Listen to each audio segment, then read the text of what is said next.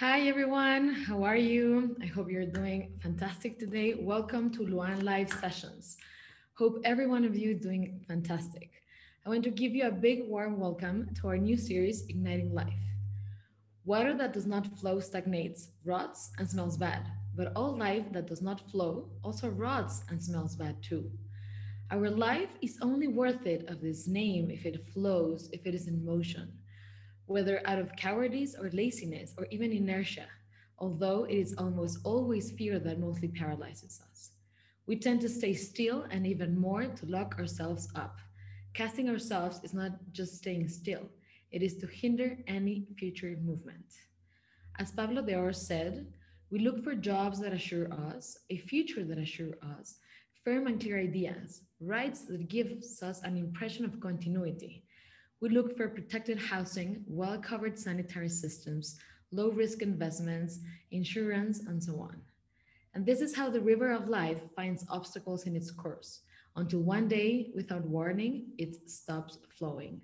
We live, yes, but very often we are dead. We have survived ourselves. There is biology, but not biography. Fantastic quote by Pablo Dors. With this reflection, it is our great honor to welcome so many art professionals and change makers from around the world joining us in today's edition of Change and Movement.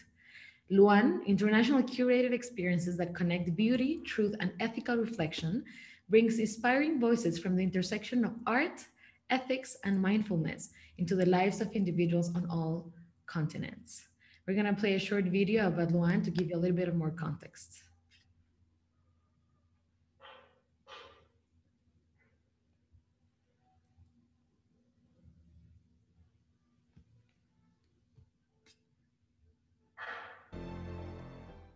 How many times have we been told that it's wrong to feel? How many times have you walked and ignored the landscape? It's time to stop and think about what we can do today to change tomorrow. To realize that as long as the sun goes down and comes out again, there is an opportunity to make a change. Because if we can dream of a better world, we can create it. Let's explore beyond what we can see at a glance. Let's make our inspiration, imagination, and creativity the main elements of the world we want. Let's analyze our decisions and discover what drives us to go in a deep state of reflection that provides us with tools to create good day by day. May the freedom to play and the empowerment of our individual and collective ethics guide the way. Feel, believe, and create. The change we're waiting for depends on us. LUAN, Emotional Museum. This series is about change and movement, and it offers an interactive platform to encourage resilience, meaning, and collective conscience through diverse artistic practices.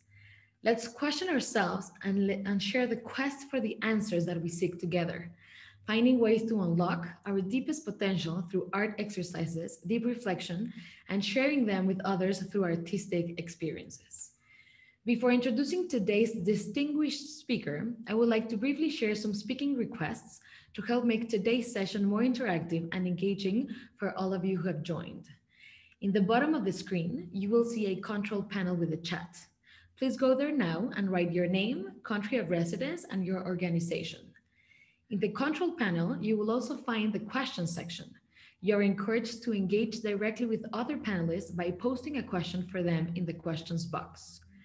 Please have in mind that you need to select the option Send to all panelists and attendees for everyone to see your post or question. Please submit your questions as early as possible in the session, as there will be a limit to how many can be answered. Before we start, let me introduce myself. My name is Marion from LUAN Emotional Museum. I want to thank you all so much for being here today with us. I see in the chat box that we have people from all over the world, and this is very, very exciting. It is my pleasure to welcome today Dr. Feggy Ostrosky.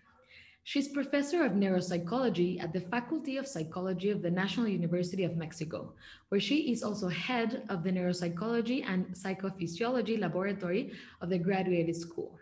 She obtained her bachelor's in psychology and has graduated studies, master's, and PhD from the Department of Communicative Disorders at Northwestern University in Evanston, Illinois.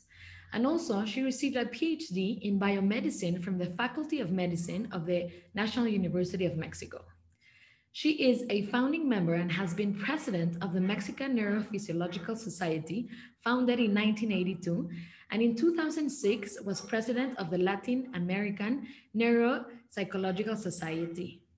Her main interest includes the development of neuropsychological tests for Spanish-speaking population, the study of cultural and educational effects on neuropsychological testing, and neuropsychological and psychophysiological profiles of several neuropsychiatry and medical disorders such as Parkinson's disease, Alzheimer's disease, and schizophrenia. She has published 29 books, 6 neuropsychological tests that have been standardized in Spanish-speaking population according to age and educational level, and over more than 340 journal articles and chapters in national and international journals with peer review. She has received several awards, is member of several national and international scientific committees, and holds a position within the National System of Research of Mexico. Her work has been reported in several news and media, including Discovery Channel, TED Talks, CNN, and is advisor of several radio and TV channels in Mexico. Wow, her bio is absolutely amazing. In today's session, Art, Brain, and Dementia, we will explore how artistic experience in human beings is linked to emotion, brain functioning, and creativity. Because highly creative individuals weave together drive, skill, and imagination to generate new ideas and actions. Art reflects the inner world of the artist, whether the artist is healthy or diseased. In this session, we will travel through the fascinating world of the brain and explore how visual creativity may emerge in the context of brain disease. The mysterious work of exceptional artists whose creativity arose and intensified as their brain began to degenerate. I encourage you today to be curious and to enjoy this experience. Let's have fun together and let Feggy work her magic through this enriching experience. Feggy, please take the stage. Thanks so much for being here today with us. Hi, good morning. It's really a pleasure to be with Marion and all the people who follow LUAN Museo of Emotional Experience. And I'm gonna share my slides. Wait a second. I need your permission, Marion, so I can share my slides. I think it's Ceci. Ceci, could you habilitate Feggy, please? Hold on 1 second.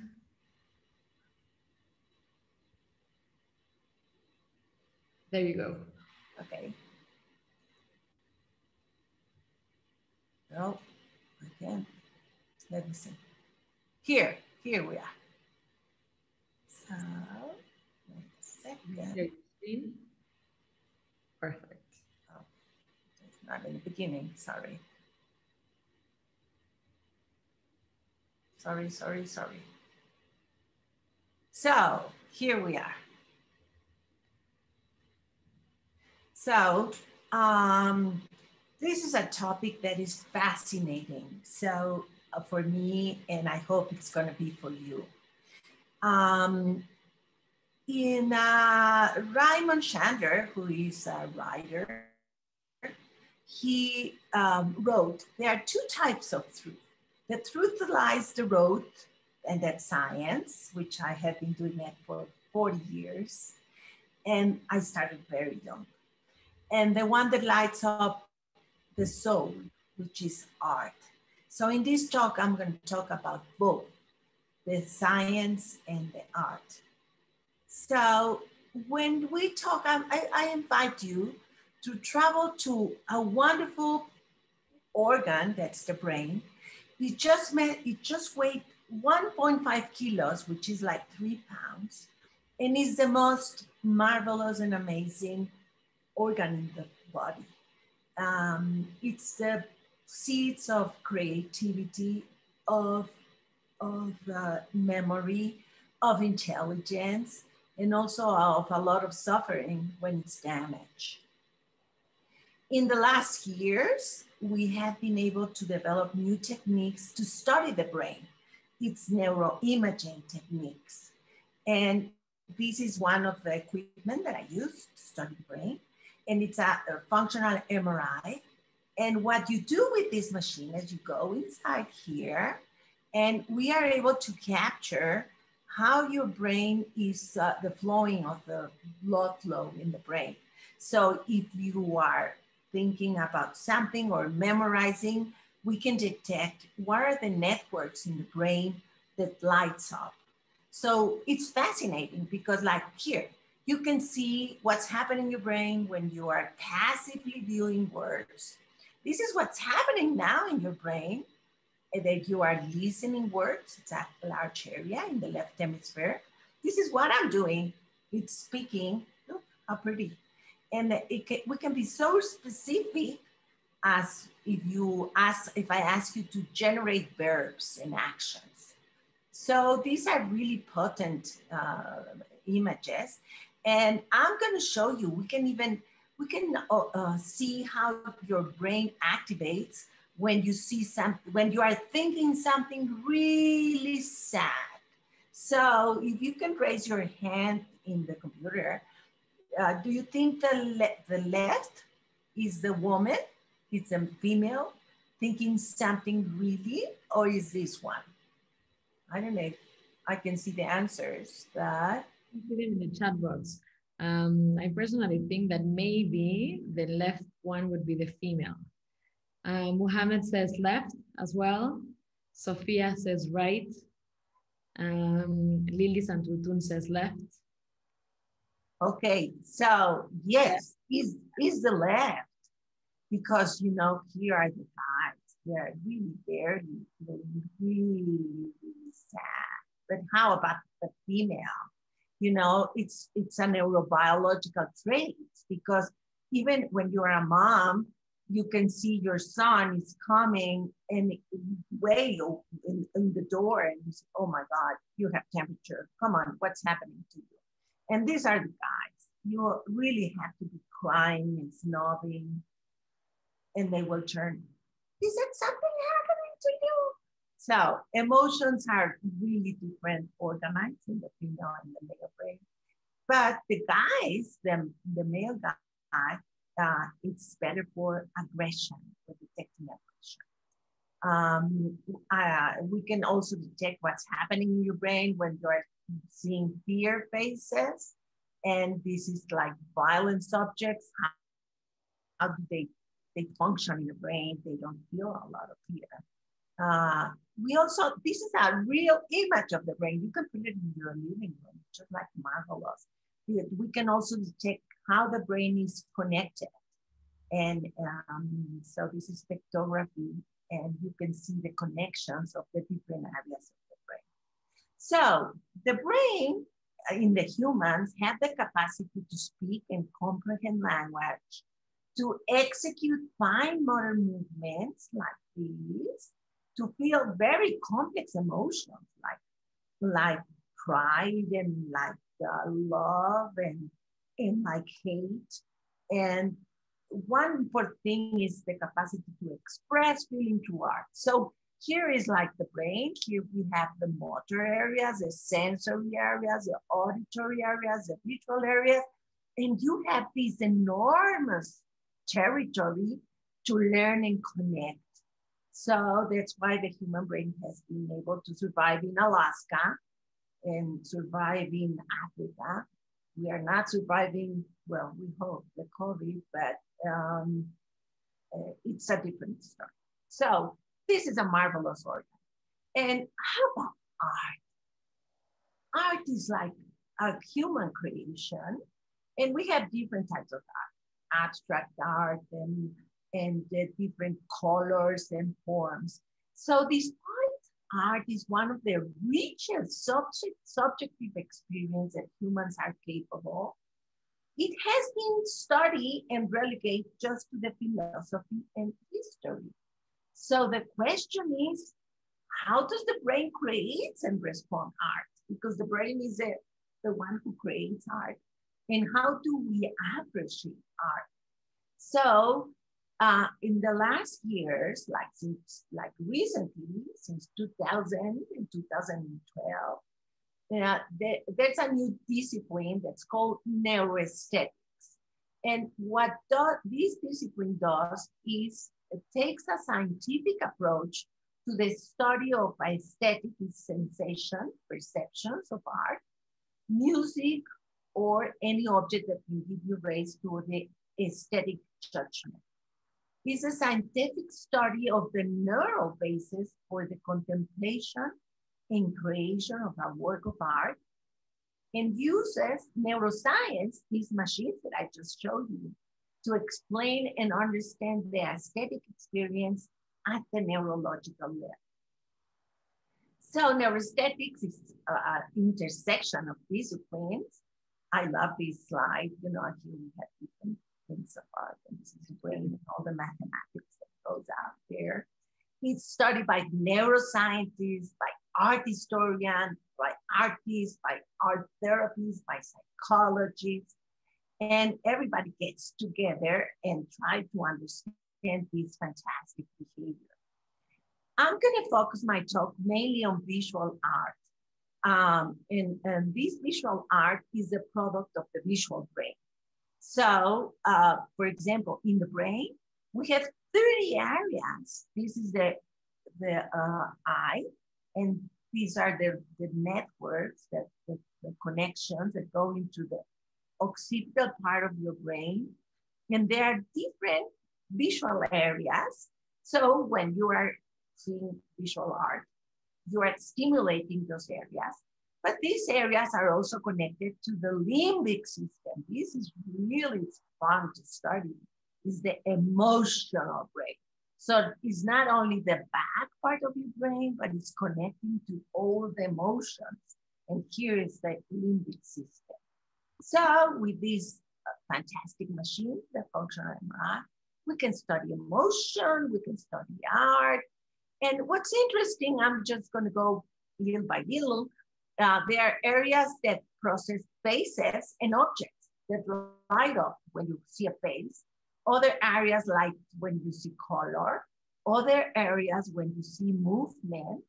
And so when you see these artists like Magritte and these drawings, this picture of art is called the rape.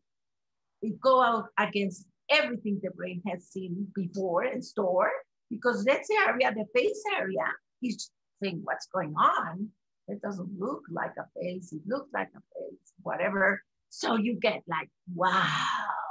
So I'm gonna focus mainly, and I know it's maybe a criticism, it's on visual art and aesthetic pretty art. Art, it has to connect to the emotions, and you can create emotions not only with pretty pictures, but with blood, with different fluids and all that. So I just had to say that. So even in abstract art, Picasso brought in the Cubism movement, they eliminate the point of view and introduce different angles. There are different angles, and Cubism tries to represent how the brain functions when it creates a perceptual constant, independent of the visual angles. And it's just like, if you study that, it creates you like, wow, but it shocks you and it moves you to analyze what's going on. Magritte also, he works with areas that's related to visual ground processing. So it's just like, you start there and then it attracts your attention to see what's going on. How can I see the trees and the horse? He's playing with your brain. Pedro Coronel is a Mexican artist, and he plays with the color and the texture. So these are like 2 by 3 meters. It's huge, but you can see how he plays with the color. So if you sit in front of the Coronel paintings, you can see texture and you can see different hues of colors, and it's fascinating. LUAN, it plays with your also visual areas. And this is a relay. And Ricardo Martinez is also a Mexican artist who his creation, he takes these very anthropological figures, they are small figures of clay, and he does this huge painting, 3x2, and he tries to get into the essence of these little figures. And he's playing with the form. Al Botero, this is the beach. He's also playing with the form and stimulating different areas of your brain together with your limbic system. Rodin, and these are the spirals of Fraser and the other world by Escher. They're like neurologists. I don't know if they study neurology, but they're playing unconsciously with your brain to create visual illusions. So despite art is the celebration of human individualism and originality, there are a lot of diversity of styles. People like Ramachandran, who is a great neurologist, Seki, and Solso, and many others, have tried to study and to state different laws, principal laws that can transcend cultural styles.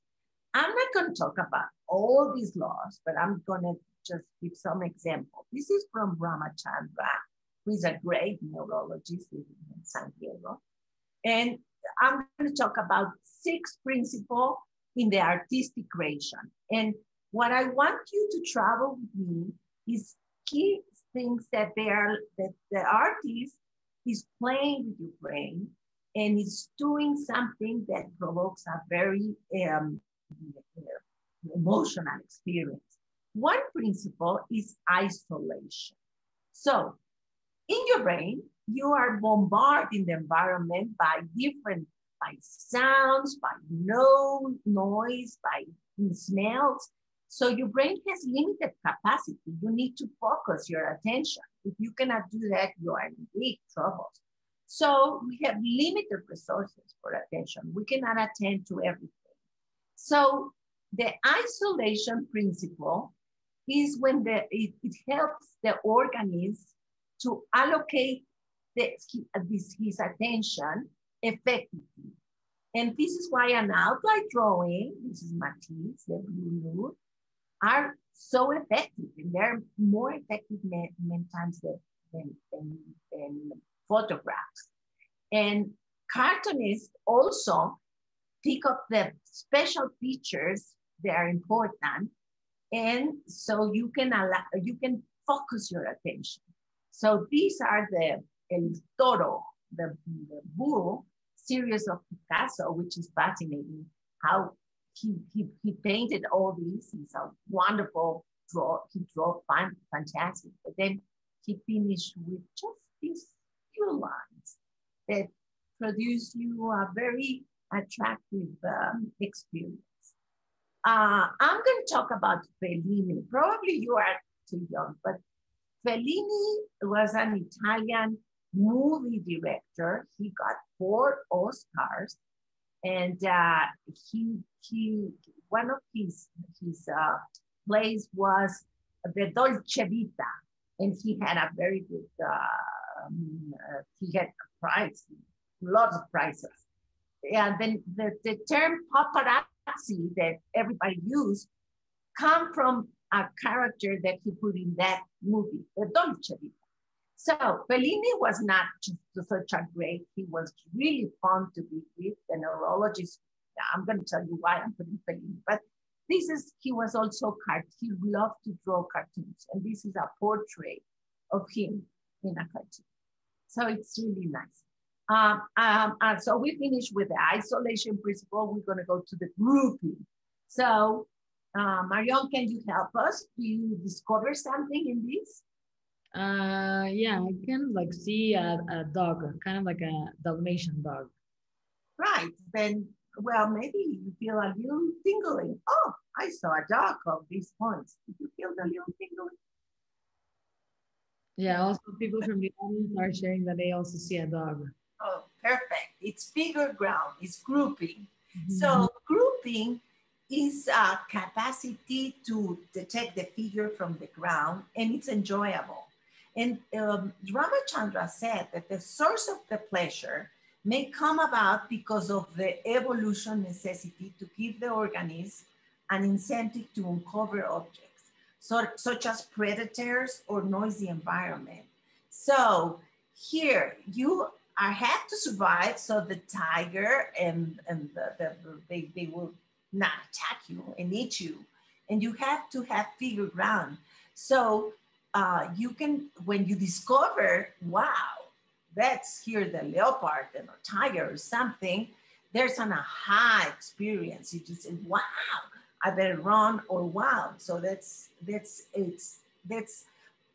figure ground art can be really, and it's based on these evolutionary things. So here we have Gustav Klimt, where you also he's grouping, and you are discovering this love embrace through the little flowers and all these things. And Van Gogh, which has a grouping of color, when you see the vase with 15 snow flowers and you see yellow, so it's grouping the yellow. And Chagall is also managing colors, repeating colors all over, and then you discover different figures. And for example, grouping is also used in the fashion. And people, well, I know this is not, but people who work in fashion, they said, oh, this is like their grouping. She's having the white necklace that repeats with ease and the black, and so it's also used in fashion. So the other principle, we are in the third, I'm gonna mention 6, the abstraction. So abstraction comes from experimental work. And if you reinforce a rat with the circle and not the rectangle, the rat abstracts, the circle rat is connected to food, and that's the limbic system, it's good. So abstraction can be also seen in like Monet's water lilies. It's the abstraction of the lily. You know, it's just like people can see it, and he just abstract the essence of the water lily. And Ricardo Martinez, the Mexican that I told you, he abstracts from these figures that are really small ones, and with clay, oh, I'm sorry, he just like put love. You should see Marion with her little girl and her little boy. This is love. And this is mother love, and this is another type of love. So it's an abstraction of the essence of the emotion.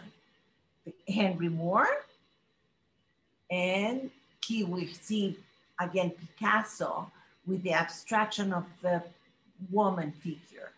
So another principle is proportion, and related to proportion is the question of what is beauty. And there are like different philosophical views. One is that beauty exists outside the subjects that observes, and that was postulated by Plato and the Greeks, who talk about the golden ratio, that's a proportion. And Leonardo da Vinci, he said the proportion is divided by 7. So they tried to study the mathematics of beauty. And other group like David Hume, great philosopher, and Kant, since the 18th century, they said that that's nonsense, that beauty is in the eye of the beholder. And it's not in the quality of the objects, but it's in the subject that observes. So here is proportion.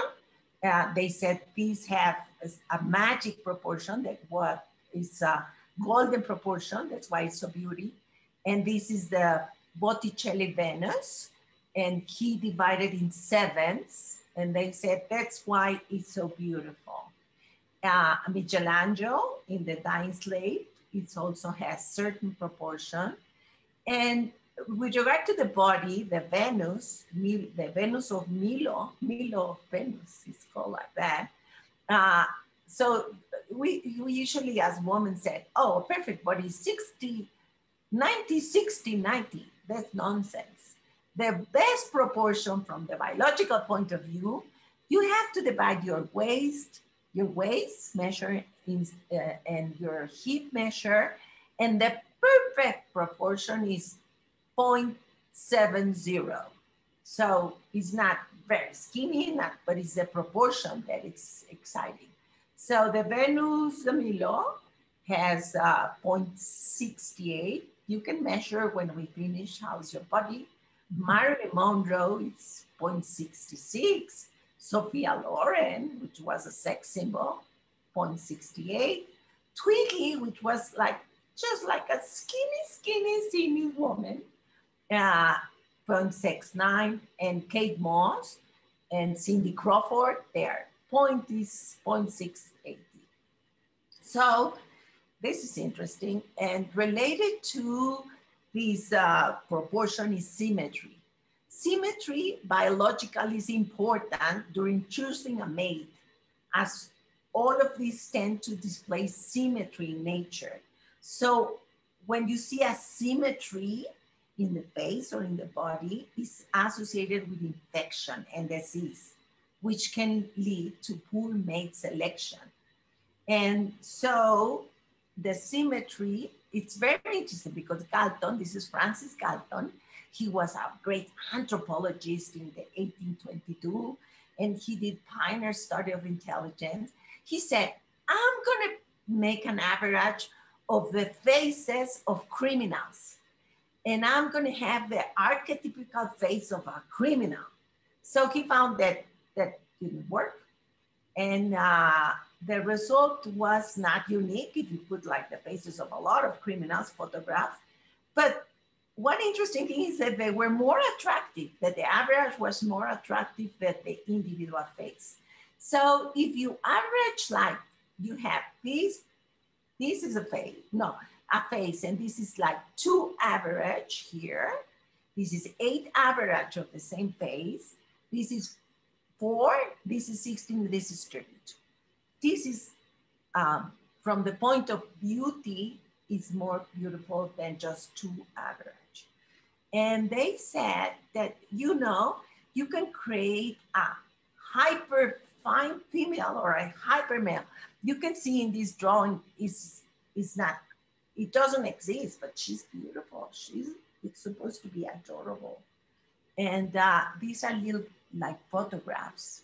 There are 100, that's the average of 128 photographs. So if you average these faces, it looks more beautiful than just your single pictures. So what does that have to do with nature? Like, for example, the male pig, which is magnificent, says to the female, hey, watch me, I'm healthy. I wouldn't have grown such a beautiful tail if I had parasites in mine. So come on, mate with me. So in the humans, we have these fleshy breasts that are, according to Darwin, are their external appendix and are biological signals. They are not useful for survival, or you don't need the boobies for survival. They are even obstacles, and only the best feet can develop them and keep them. So this is like another part that people think. So symmetry is used. This is Rivera, Diego Rivera, who was the lover of Frida Kahlo, and it's a very well-known painting. And this is a monument to love. It's the Taj Mahal, which is like very symmetrical. And this is Giovanni Strassa. It's said to be, it's in marble, white marble. It was done in 1835. And this is marble. Isn't that amazing? And it's said to be the most perfect sculpture.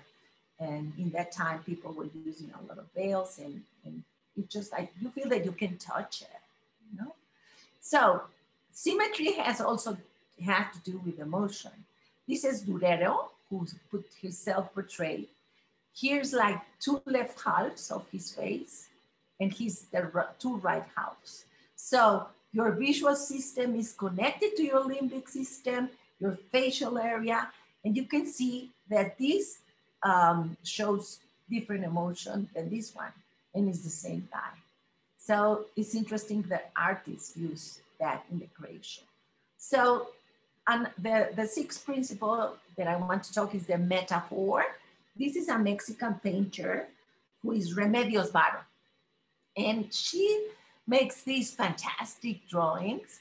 And she is, this is like the mother of the birds who at night, she paints different colors of the little birds.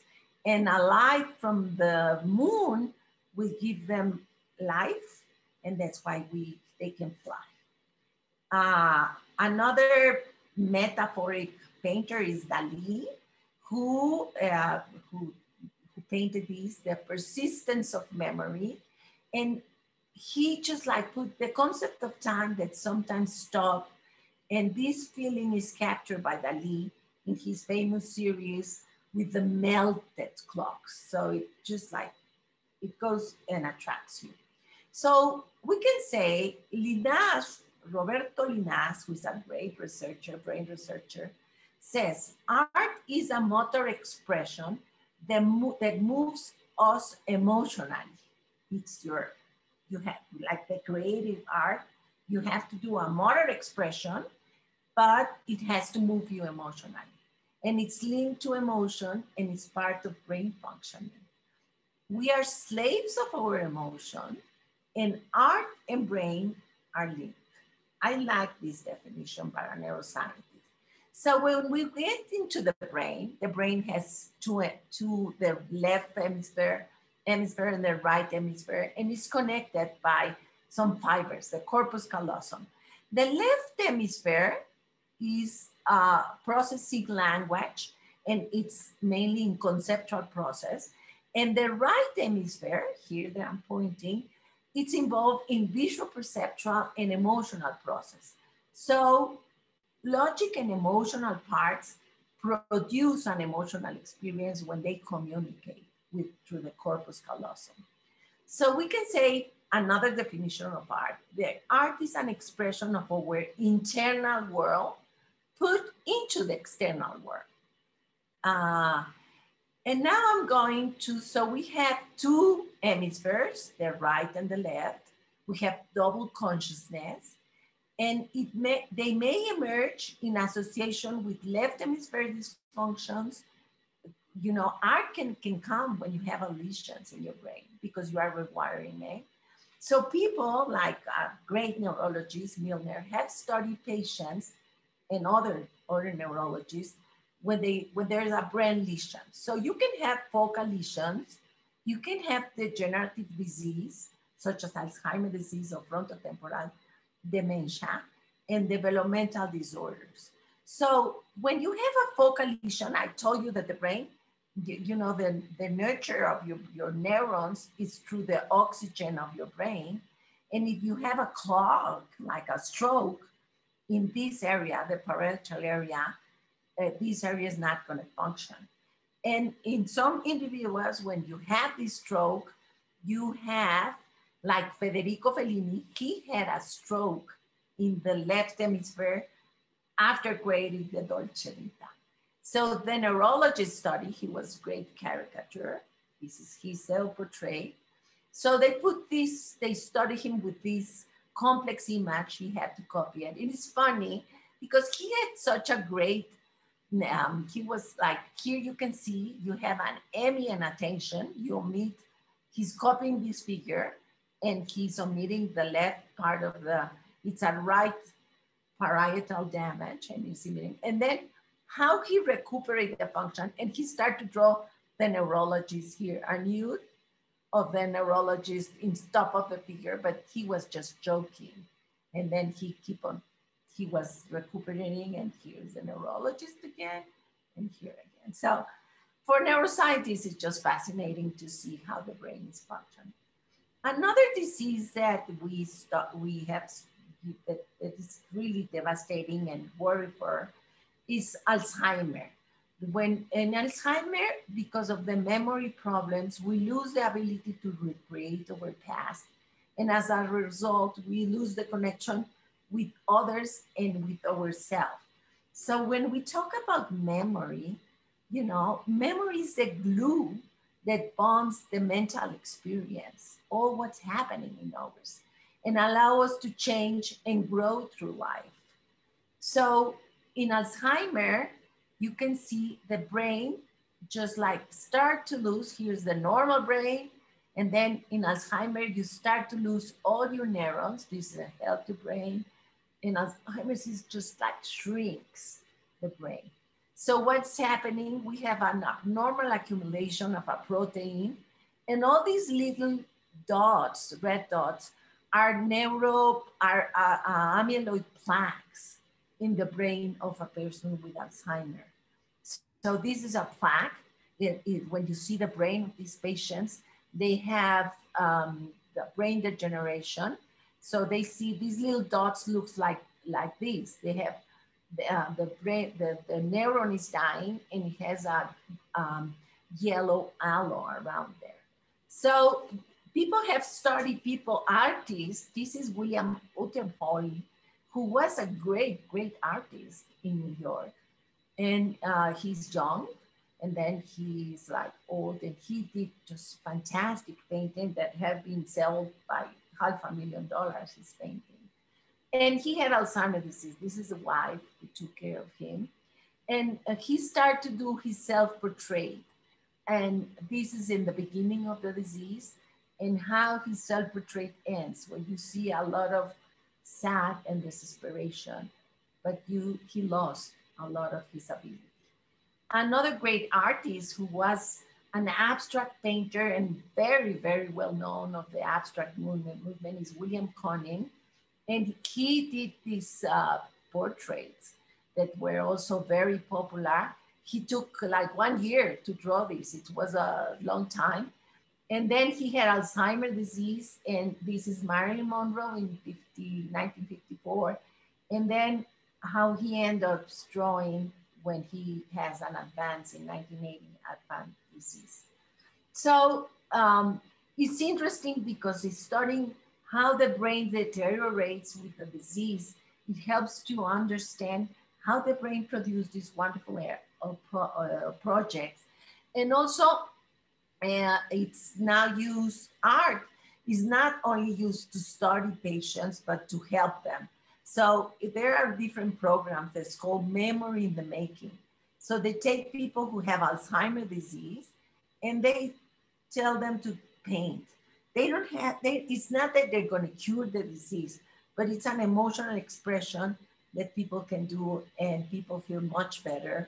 And you are trying to stimulate, instead of leaving them in a sofa watching TV, they are expressing their way.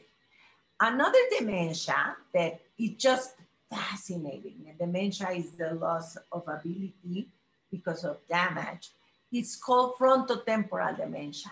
Frontotemporal is because it's behind your frontal, your forehead, and temporal, especially the left hemisphere. And it's very common, and is related to a gene alteration that damage your brain.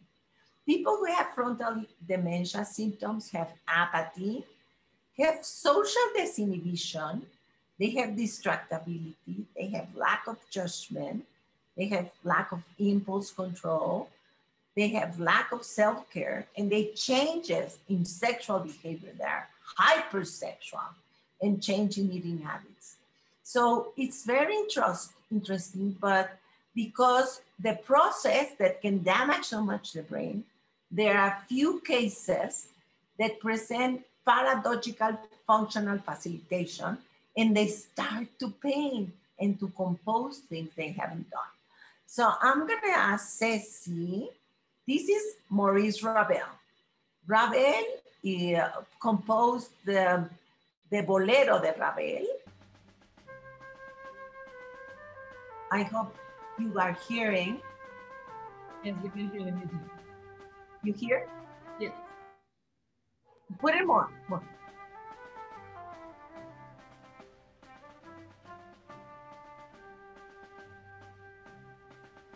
Very famous, isn't it? Okay.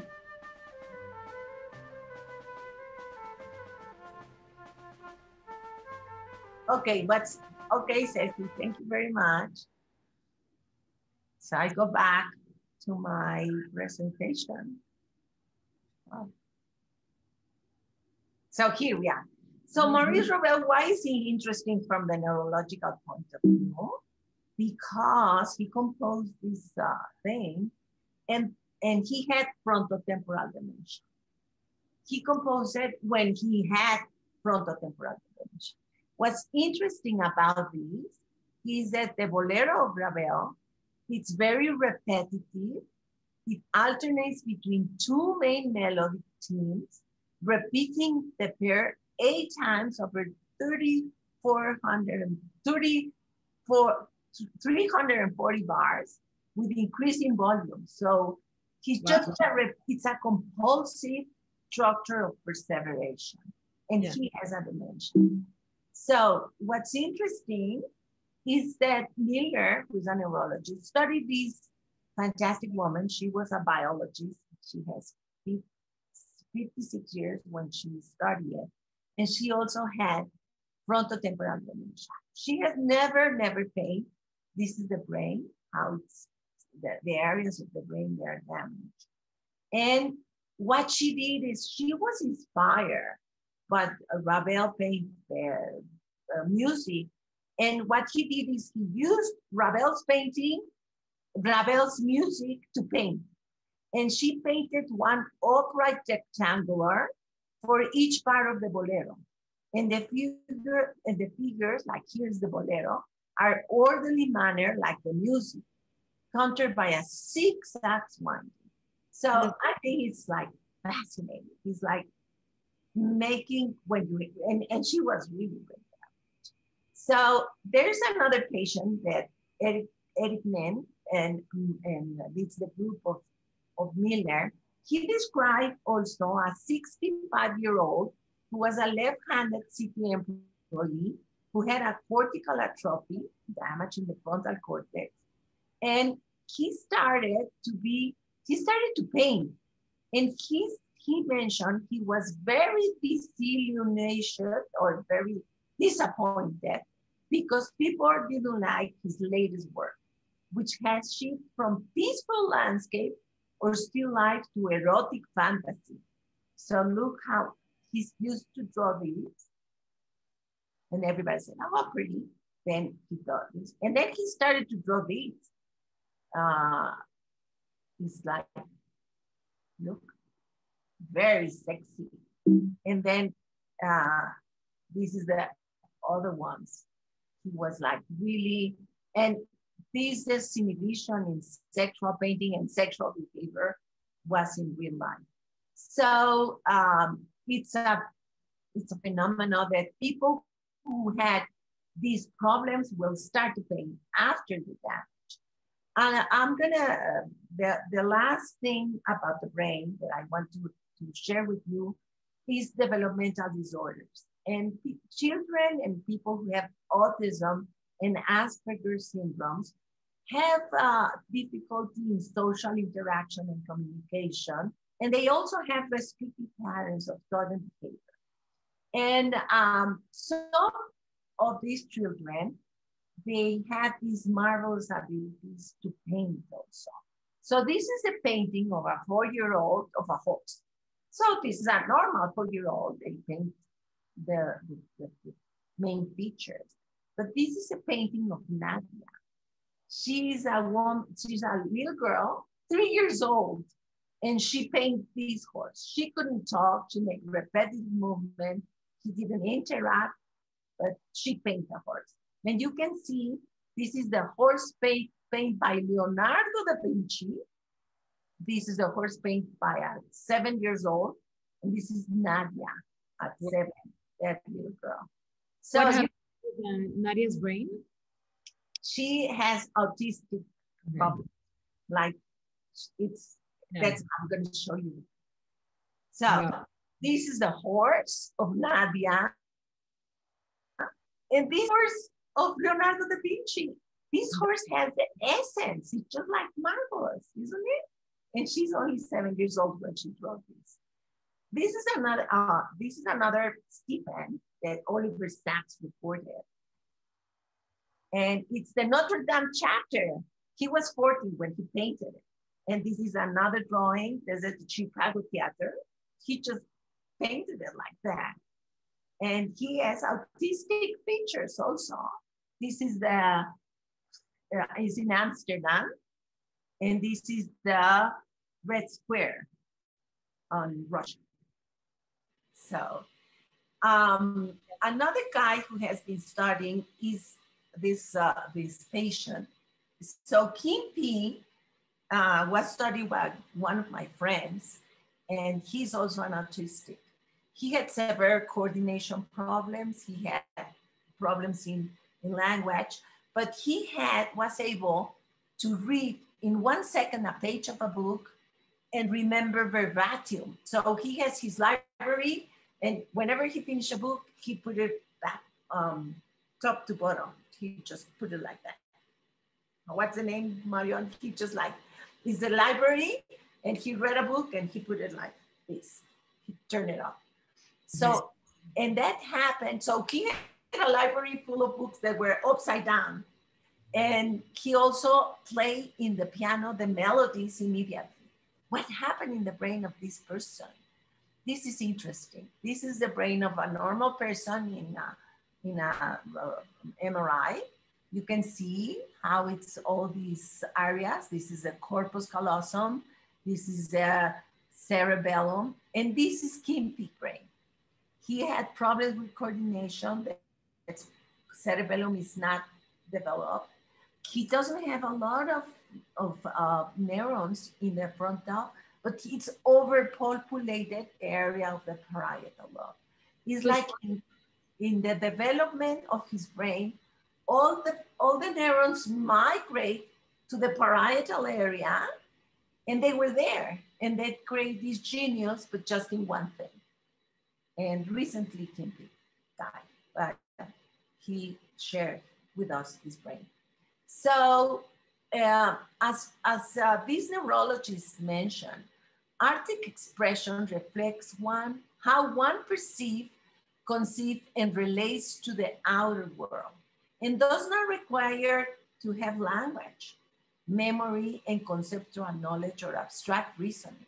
So the artistic expression of those with frontotemporal dementia and other forms of dementia, like Alzheimer's disease, provide an otherwise hidden window into a rich and varied experience of the inner world of the patients, who may otherwise struggle to communicate in different words. So I think that the visual, like Eggman said, the visual arts provide a powerful avenue for self-expression, and their behavior captured in the rawest form inform us our understanding of humanity as well as human beings. So what's going on now? Can we stimulate our brain and get these capacities? So, well, maybe I'll invite you to my lab, and maybe I can do that with you. This is Alan Snyder. He's a neuroscientist in Australia, and he's using magnetic transcranial stimulation. It's on the outside. We just we stimulate your brain with electrical stimulation. And he's trying to stimulate the parietal area outside. And so you can do like these type of drawings. Well, it's just in process. So the future of neuroscience, to wrap it up, all this talk, I think that we are changing. Instead of being like super specialized in little things like molecular biology and calcium channels and unitary reporting, people through neuroaesthetica having a holistic vision of the human being, and through neurophilosophy and neuroaesthetic and neuroeconomics, we are trying to understand how the brain is not only capable of producing language and movement, but generating the most intense experience of human beings and most irrepressible passions. So we are talking about the brain and the mind, which is something more complex. So I just want to end up with these fantastic sculptures of Alexander Calder that these are mobiles that they are like very, very large, like 3 meters large. And in these mobiles, you can see a delicate balance and certain independence of the elements. Color mobiles are fragile, formed from wire threads that hold the elements in such a way they reach a perfect balance in the total creation. And the elements are not totally independent, and its action change according to the environment. If we have wind, they will move. And that's what happened in the brain. We have fantastic networks that are connected through these fibers that I showed you before. And there's a balance in our brain. I am a neuroscientist and a neuropsychologist, and I study what happened when a little thing in the structure in your brain damage, and how can I repair it. So I think that art can help us to understand, and we can, and the science can help to understand art. So thank you very much for your attention. Amazing, Feggy. This is absolutely wonderful. Super, super interesting. I love all this information about how we can see a different point of view of what happens in the brain through art. I love this. Thank you so much. We have several questions that they've sent. Yeah, people from the audience says excellent presentation. Fantastic, great stuff. Thank you. People are saying that wow, they're absolutely impressed by all the information that you condensed and curated here today. One of the questions that we have is from Alice, and she says, in which part of the brain do we feel emotions through art? And are emotions triggered in the brain or in the body first? How does that work? You know, when we see something about art or we hear, you know, a piece of music. Well, yeah, it's a fascinating question, a great question. So it's a mixture. I try to just go very, you know, it's not only part. It depends what part is the artist stimulating. Like Ravel is stimulating your left hemisphere and your right hemisphere with the music and temporal area, which is here, like on top of your ears. But the visual art is stimulating the back part, the occipital part of your brain. So it depends. But all this composing is stimulating the limbic system. And the limbic system is related to the emotions. So sometimes you can see something and you don't feel anything. It's not stimulating. It's stimulating just certain parts, but not the emotion. And that's why people said that art has to produce an emotion. If not, it's not art. So people can, you know, I saw in New York an exhibition, and they have like a cow who was full with blood, and then he had like the waist of the artist, and it was not art, aesthetic, but it creates an emotion. So that it's not an only part, it's an interaction, it's networks of the area that stimulate and emotion. And you feel it all over the body because the brain is not separated. It has a big connection with your guts, and everything is connected. So it's working together. So you feel it with all your body, but your brain has an important part. Wonderful. That's amazing. We have another question from Edward. What difference appear in the brain between a person that's not an artist and a person who is? What happens inside an artist's brain? Right. You know, we have made some research in my lab, but there, you know, for example, people who know how to play a musical instrument and they're artists, they're like conductors. We measure the brain, and they have a larger cerebellum. Is that your brain change in response to your stimulation and experience? And the artist, it depends what type of creation he has. There's plasticity in the brain.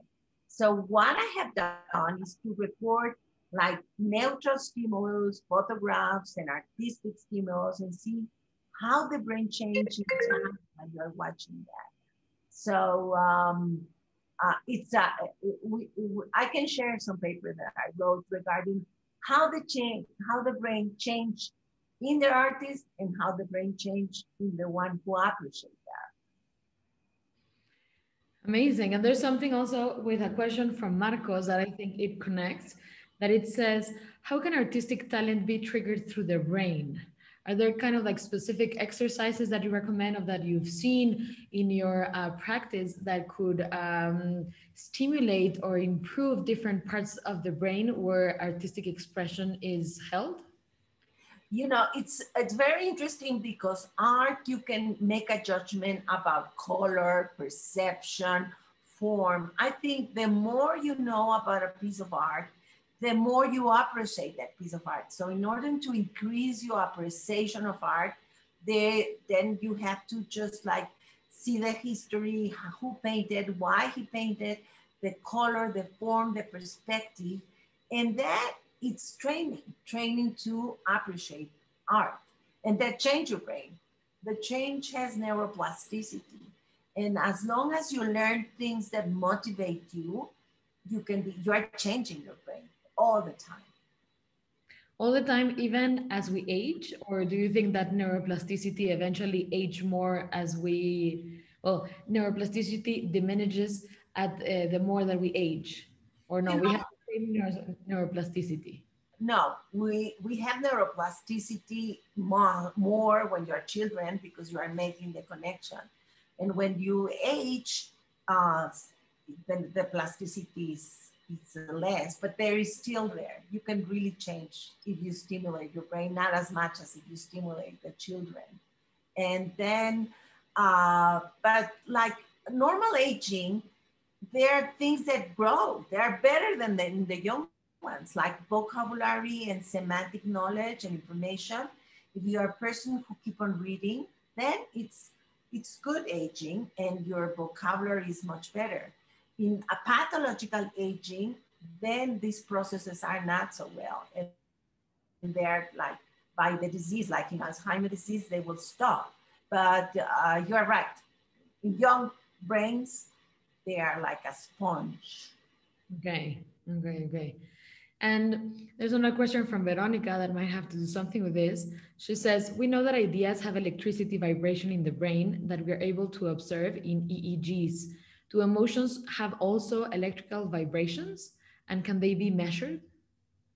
Well, yes, you know, the brain communicates through with chemicals, and you have synapses. So we have different neurotransmitters in the brain, like 50 neurotransmitters. You have dopamine and serotonin, and the neurons communicate with spikes. When there's a neurotransmitter and one neuron is talking to the other one, that's what we do in the EEG. We measure that communication.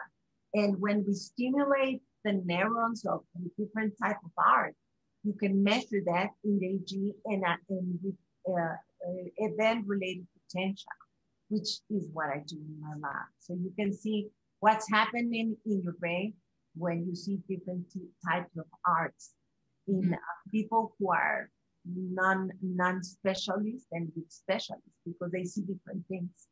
If you are a specialist in art, that when you are just seeing, oh, that's really pretty. Totally. And from Ingrid, what could have caused Alzheimer's disease in those artists featured? Is there something specific that you can see in advance? Is it kind of like a gene that mutates, or how is it created? Oh, Alzheimer's disease is something, we still don't know exact answer, but we know there is an accumulation of a protein that's beta amyloid protein. Everybody has that protein and is involved in the processing of cholesterol in your brain. What happened with Alzheimer's is that these molecules of beta amyloid, they break in the half. And instead of breaking in half, they break like a big piece. That big chunks of beta amyloid gets accumulated in your brain, and then you start it. But it starts with the memory system, and then it progress into other areas of your brain. And then you lose your memory and you lose the capacity to recognize yourself and recognize your loved ones. And what these artists, they were really compulsive, great artists, and they were painting and painting, and they got the disease. So people go to the earliest painting and to the last painting, and you can check when they are losing their zest of painting, and you can see how their Alzheimer's process and what areas of the brain are being destroyed. Which is different than in the frontotemporal dementia, that you can have this terrible behavior and then you are painting these marvelous things. I had a patient who was completely illiterate. He didn't write. And when he had frontotemporal dementia, he started to draw in 3 dimensions. Wow. It was amazing. You know, it's not often, but it happened. It has been described in the literature. Wow, that's amazing. And we have here a comment from Bernadette. She says, I have been working for several years with music and dementia, as well as other conditions, and the results are fabulous. Art has the power to humanize as no other vehicle I know. What have you seen in all of your studies, all of your EEGs about art having the power to humanize?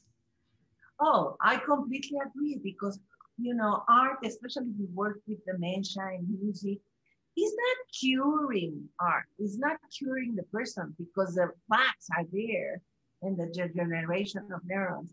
But you are getting in touch with your emotional part. You can feel free to express. And people will say, they may not remember. You know, I have a patient who will draw these beautiful colors.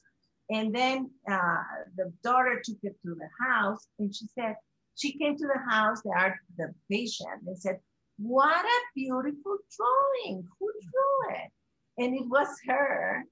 But, you know, the part of living your emotion free, nobody's telling you it's bad, it's wrong. They're not teaching you. It's just like an expression. And memory in the makings just make these people very happy patients. They may even not remember, but the emotional part is there. So I think it's if you go into memory in the makings, is a technique that it has been used to stimulate and have a very better quality of life for people with Alzheimer's. Yeah. And what would you recommend for memory loss?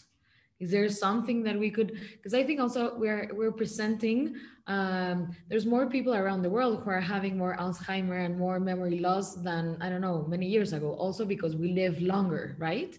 Right. But also I think we might be saturating our brains way more than maybe a century ago, that we were saturating more our bodies instead of our brains.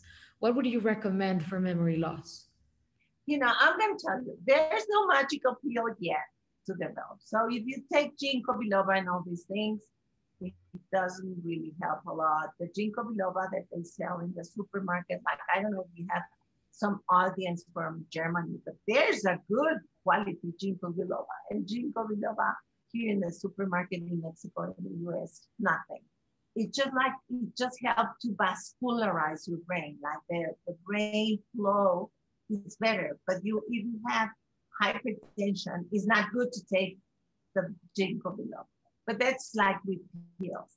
So memory is constantly a construction.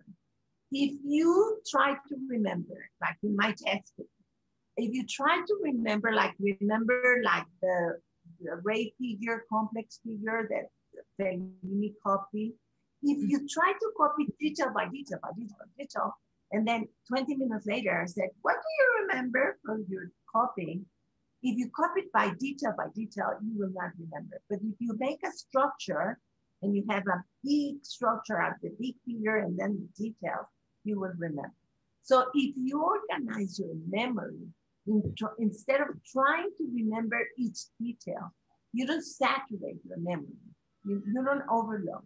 So you think in terms of concept, like it's maybe like if you go to the supermarket and you have to remember all the list, if you organize, I have to get a dairy, 6 things, vegetables, 6 things, that will cluster your memory and you can remember more. So you have to organize your memory, and that will improve it a lot. I don't know if it's an answer, but it's Yeah, organizing. no, it is. It is. That helps a lot. Amazing. We have another question from Zenobia. When we say that trauma rests in the body and also there is a disassociation with extreme trauma, how do we see it through art and neuroscience? How do you see trauma in the body through art and neuroscience? Of course, like trauma, like traumatic stress disorders, trauma sometimes get in the body, and then you have a lot of other diseases, and you are stuck with that. And what therapy does is just help you to remember the trauma, to get it into the cortex and say, what happened to me? So you can feel it in your brain, because sometimes it starts in your body. And that's why you have all these diseases, that you are so stressed and you cannot sleep, you cannot eat, or you overeat. So the trauma techniques are trying to, so you can manage your trauma, make it conscious, and work on it. So that's how you do it. But yes, it's very Yeah. important. It's a whole body, mind, body experience. Connection, of course. There's another question from Ira. Is art appreciation more about perception or about creativity? Well, art appreciation is you as a person seeing, thinking and saying, oh, wow, I appreciate it. I do like it. But it's also about creativity, because you can be mesmerized by metaphors, Mhm. by the, the creative and conceptual aspect of the painting. And Mhm. it could be like just lines, like Picasso, the bull of Picasso. So Mhm. it's appreciation of the detail. It's like the sixth principle, but more. They Mhm. are taking in our mind, so you can have the aesthetic experience. It's not just one little thing. So it's about the whole. Mhm. Amazing. We're having way more questions about also Alzheimer's disease. So there's another question from Ingrid. How do we distinguish just average forgetfulness from more serious brain disease? My husband was very forgetful and disorganized for years. Today he has been diagnosed with white matter disease. What can you tell us about this? Oh, yes. You know, the neurons have the axons, the tracks, and the white matter disease, it has a problem. Usually it's related to diabetes and to other disease. So the neuron is not communicating. In Alzheimer's disease, the difference is that the neuron is getting the disease. Mhm. So with age, we do forget things, but there's different types of memory and different stages of memory. I hope I'm not so technical, but you have the codification of information, you Mhm. hear the information, then there's the hippocampus, it's a little structure in your brain that has, it's called a hippocampus. And Mhm. then you keep the information there. And then there's the recovery. So it's coding, storage, and recovery. Some Alzheimer's disease have problem in the storage. They paint the drawing, and 1 minute later I said, can you paint your drawing? A figure. That, Mhm. what are you talking about? Like the storage is disappeared. It's Mhm. not there. It just went away. Some Mhm. of the people will have the storage, okay, but they cannot recover. That's what happened to my students. They will say, oh, doctor, I really know the answer. So just give me a small clue and I will remember. So it's it's like recognition is easier than storage. So you said, give me that thing that takes my headache away. You don't remember is that real? It's Tylenol, whatever, but you have the concept. So in evaluation, you have to see if it's coding, storage, or retrieval. And Mhm. also attention. Attention is related, something that you don't attend. Attend is not being awake. It's something in your brain. Yeah. And so you can, so sometimes you don't attend. And if you don't attend, you cannot memorize. So that's what a neuropsych evaluation, and it's different according to your neuropsych performance and according to the etiology of the damage, what causes the damage. So yes, we are forgetting because we are not paying attention. We are multitasking, and that's not Alzheimer's disease. That's attention. Totally. And in Alzheimer's disease, it's a storage problem. It's like the memories just disappear. They're there. Very I interesting. don't know if I was too. Oh, this is fantastic. Then we're having some gender questions from an anonymous attendee. Do males are more emotional or females? What happens with No, them? well, what we find, this is an average. We can have fantastic males who are really emotional, but in average, like I've done that research. We register females and males in my lab, and we have a battery of emotions. And the female can get more and more rating. You can see, you can put 1 to 7 scale. This is very pretty, not so pretty, normal, neutral, a little, all these grading. The guys will say, not pretty, pretty, neutral. They have 3 categories, you know that. I never find a guy who said it's like really nice, like in Spanish is rosa mexicano, rosita, pinky. They don't keep pinky. Yeah, kind of like more. It's just like extreme. So, and the explanation of that is because in neurobiology, the woman had to take care of the kids. And if you are not sensible to all these clues of emotional disease, the species will disappear. The guys develop this sense that they can detect aggression because, like, way back then, they had to go and fight with the animals and kill them and defend the thing, the other humans in the hut. So the story is that emotions is different in female and male. I work also with transgenders, the people who change their sex and what happened. That's another story. You can invite me again. I'll tell you about emotions and all these things. And but in general, so the guys are the male is good for aggression, and the female they detect it really fast, and we are better for everything else. Amazing. I love guys. I'm not saying something bad about them. And well, we have the last 2 questions because we have to close soon. It's from Zenobia, and that connects with Susan as well. Can we have more understanding of Parkinson's? What happens in the brain and how we can help the patient? And is Alzheimer's disease and Parkinson's disease reduced in vegetarians? Have you researched anything about that? Well, I do. I work with Parkinson's disease patients. Parkinson's is another disease of the brain where you lose neurons to produce dopamine. It's the substantia nigra.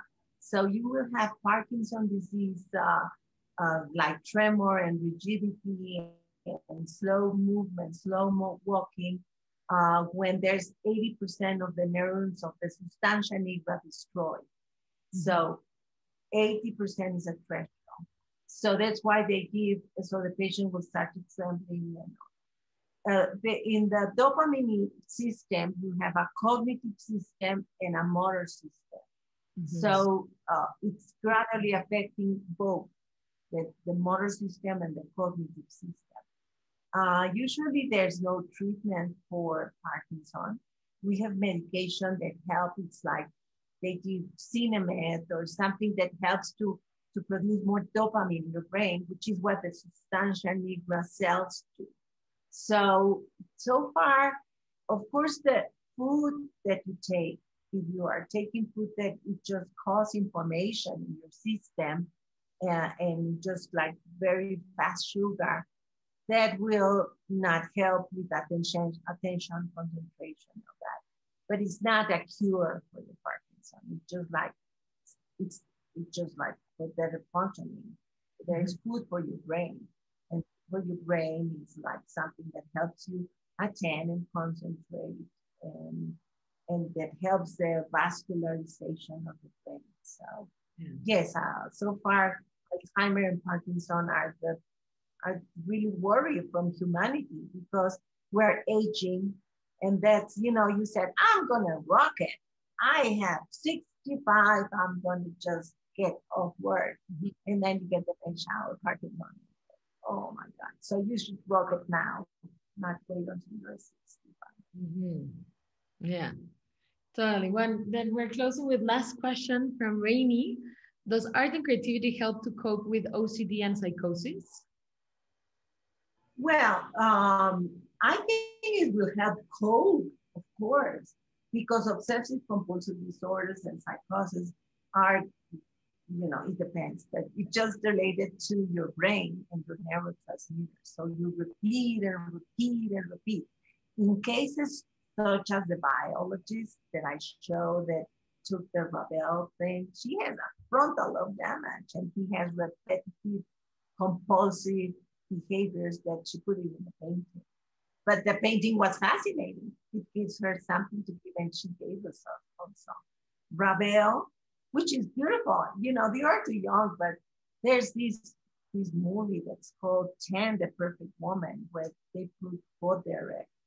It was like the wall running in the sea with the bolero of Ravel, and he's got just mesmerized watching her. And Ravel is composed that when he had frontotemporal dementia. So yes, keep on doing. Art and emotions are linked to your inner world. Maybe you cannot say those words, and you cannot just tell like the person who asked me about trauma. You have it there, but you cannot put it into words. So they are so hurtful that it's terrible. But maybe you can express it to art, through colors, to whatever. Just leave your body, and that's really healing. Amazing, Feggy. We could go on with these questions forever. They're super interesting, but we're running out of time.